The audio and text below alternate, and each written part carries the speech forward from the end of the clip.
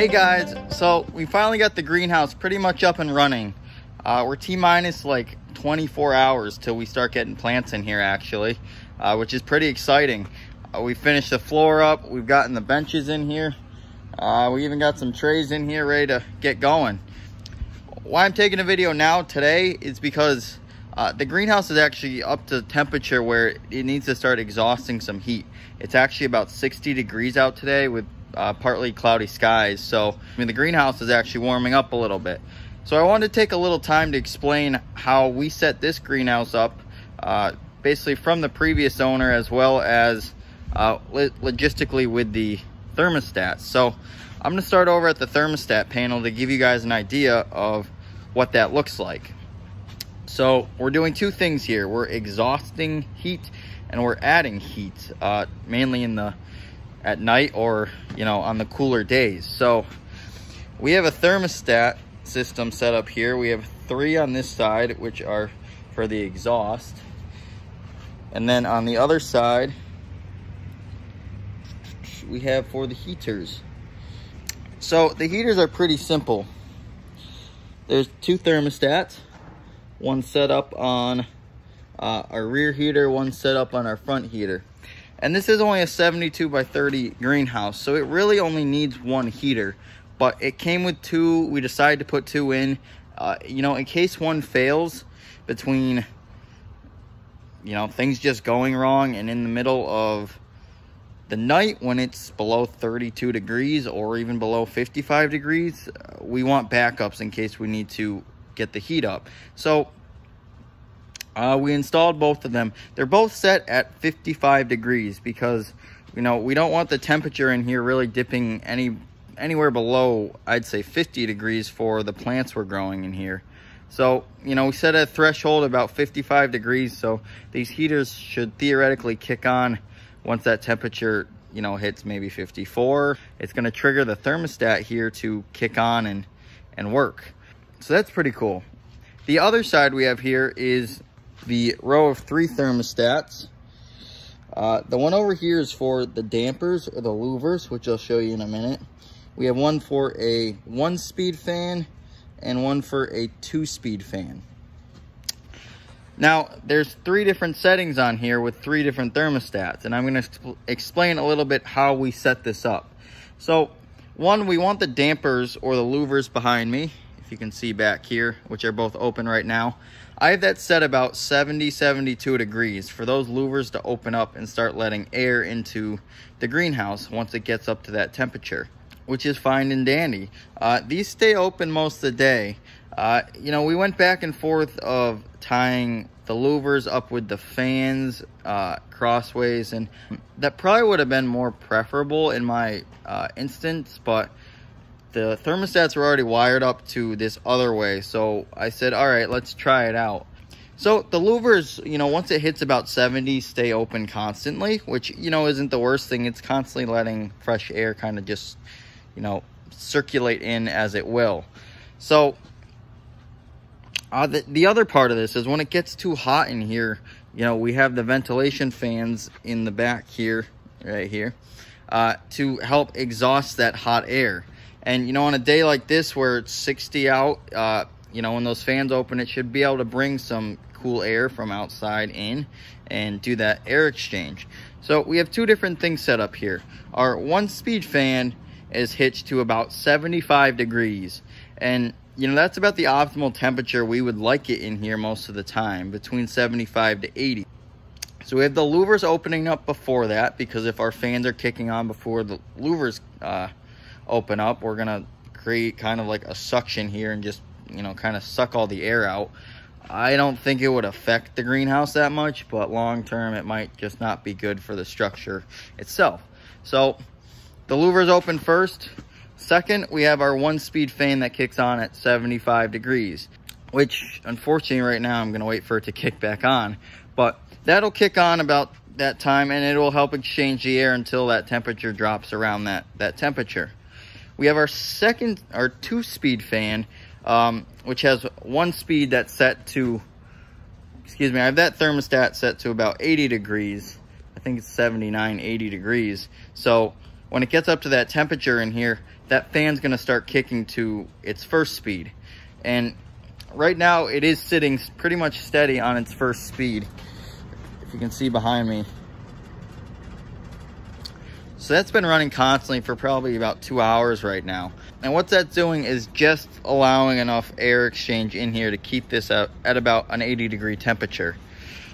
The single speed fan will kick on when, you know, it's reading those temperatures a little above 80, which is coming on and off periodically.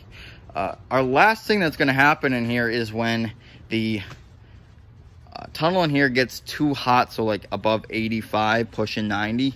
Both of these fans are going to crank to its double speed. Theoretically, the single speed fan is going to turn on first to help exhaust. And if you look right behind me, that's kind of what the second speed of this fan is going to look like. Same with the one that's over here. So like I was saying, if the heat in here is getting above that like 85 to 90 threshold, both fans on both sides will kick to this higher speed, which will help exhaust more air. So that's kind of the lowdown of how we set up this greenhouse. There's many different ways to do that. You know, say you have a cloudy day that's in its 70s and you just need to be exhausting a little bit of heat here and there, versus, you know, a day where it's, you know, maybe 70 and full sun, where you really need to keep pumping air out of here because it's just constantly getting too hot. And I'm sitting about in the middle of the greenhouse right now, where my thermostats lay, and both fans are on right now and both louvers are open, and I'm getting a pretty decent draft coming through here, which feels pretty nice, which is what we want. We want fresh air pulling through here. It is taking a little bit of the humidity out of the air, and it has helped taking that hotter air out and bringing in some cooler air. The one last thing I haven't talked about yet are horizontal ventilation fans, HAF fans, which they can be called as well, which are up here, excuse me, right here, to help circulate the air in the actual greenhouse. What those are beneficial for is to keep air constantly circulating in the greenhouse, which will keep moisture down a little bit. It'll keep the air a little drier and cooler as it moves. So we're still kind of working here on how, you know, all of that's gonna kind of intertwine with the thermostats itself. Right now we just kind of have stagnant air sitting here without any fans moving and the exhaust fans pulling air through. But my thinking is when the horizontal fans start kicking in, which we're going to turn on when we start actually getting plants in here that need that kind of air movement, I think we're going to see a little bit change in how the louvers and the exhaust fans are going to work, because you're going to get more of a consistent amount of airflow, which will give us a more consistent temperature range throughout the whole greenhouse. So, you know, these might be kicking on a little later than the actual temperatures in certain parts of the greenhouse, versus, you know, having a more consistent flow of air through here. So we're doing a lot of trialing right now and seeing how things are working. But, you know, until we really have the whole system working with plants in here, which are always going to give off heat, and we're going to be adding water, so moisture there. 2 is having those fans running, and 3 is seeing how the heaters, the fans, and the louvers all work together at one time. So little by little we're getting there. I haven't justified just turning everything on for a whole week because that costs money, but, you know, I've gotten a good idea of how things are working in here, how they're gonna work, and to be honest, I'm pretty satisfied. I've been working in here multiple days where it's warm, and it's staying about 80 degrees in here. Our thermostat right here, excuse me, our temperature gauge right here is actually reading 80 degrees, which is perfect.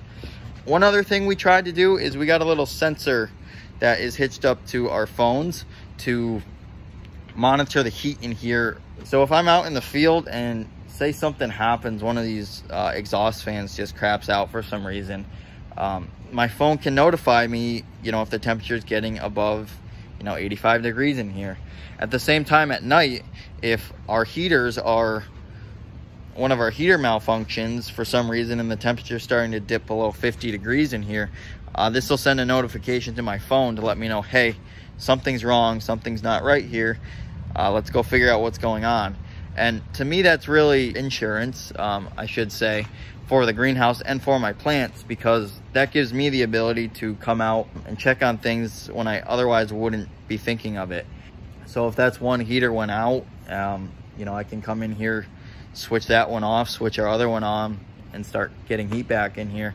Or figuring out why the fans kicked off. And there's a lot of things that are working on its own, which can be a little nerve-wracking at times to me, because I haven't experienced that.